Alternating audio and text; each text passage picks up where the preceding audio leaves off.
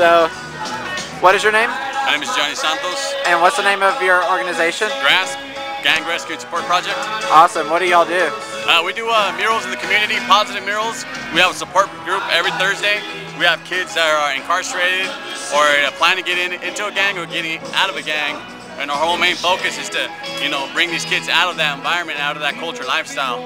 And we have a tattoo removal program for free. We take out any tattoos, gang-related tattoos for free. They could cost up to like $1,000, $2,000. Our organization is the only organization in Denver that does it for free. That's amazing. And as well, we have our support group. We have 15, sometimes 30, every type of gangs from the metro area, Aurora, Montbello, even Longmont, and Keystone. We have kids from down there coming to our support group.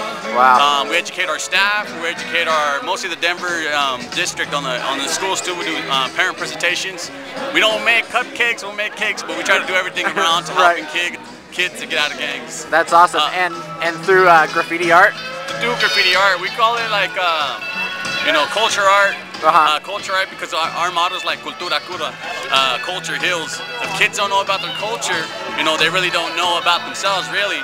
When they start learning about themselves, they actually know where they're going in the future. Right on. Yeah. That's awesome. So this piece over here is like, it's like indigenous Mexican piece, and also like the inner city. This is designed as culture, cultura cura. Where this is actually the logo of our Barrio Unity mural project. Oh, right on. So we do murals all over Denver, positive murals. That's awesome. Huge, and we actually raise our own money. We have no people, third party coming in to fund us. We actually raise our own money. That's amazing.